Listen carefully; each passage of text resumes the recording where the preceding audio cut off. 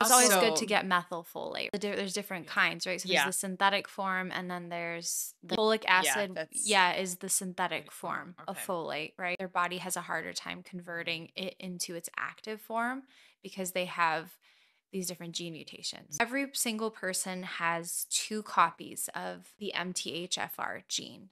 You get one from your mom, one from your dad.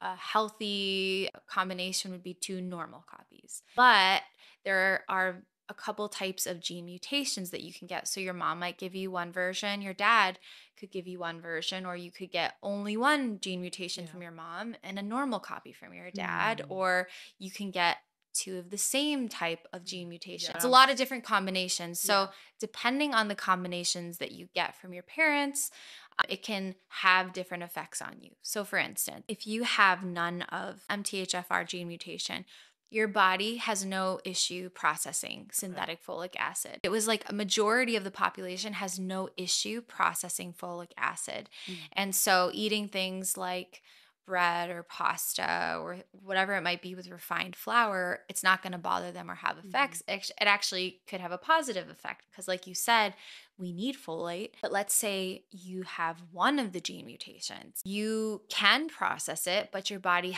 is less effective in converting it into its active Mhm. form.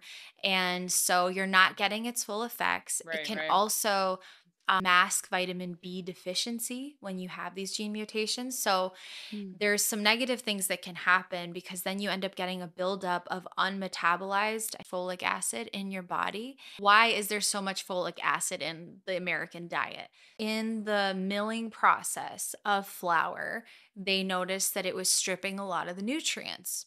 And so, a solution that they came up with was to fortify the Mhm. flour, to Mhm. enrich it. And so, they were adding minerals and vitamins back into it. So, for folic acid, they were using the synthetic form because it's much more stable in the process. The amount of babies born with neural tube defects did decrease. Mhm. So, Mm. they're saying, oh, this has a positive effect. Mhm. So, we'll Mhm. continue to produce this. This is how we're going to continue to Mhm. refine our flours. For like 60% majority of the population, this is actually a good thing. It's harmless.